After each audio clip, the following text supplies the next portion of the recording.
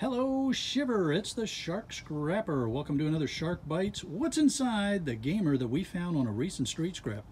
Well, this is a Corsair branded case with a Republic of Gamers motherboard. No CPU, no hard drives, no peripheral boards, but there is a power supply. It's just not shown here. It's an 850. No obvious damage. Cables all look good. No nicks, no cuts. So I'm thinking that everything is good. They just upgraded whoever owned this before and then just put this out on the street.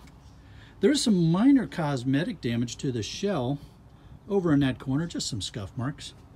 Well, what do you think? Is this sell life, keep life, scrap life? Definitely not keep life. I'm not a gamer, but I am the Shark Scrapper and I put up videos on e-waste and street scrapping. I'll see you all on the next one. Have a great day.